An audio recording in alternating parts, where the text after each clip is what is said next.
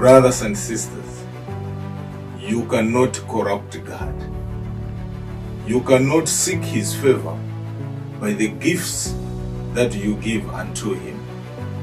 God does not even need our money. God does not need anything from us. He can exist without us.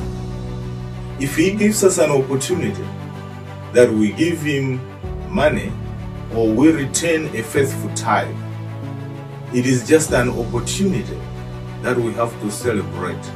God is just showing His love, that in His work of redeeming the world, He can give us an opportunity to collaborate.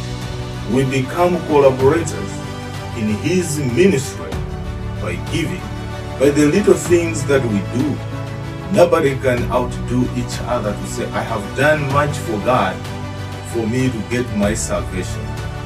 Everything that we do is like filthy rags. It is only by trusting in God that we will be saved. And our salvation will be credited to Jesus, but not by our works.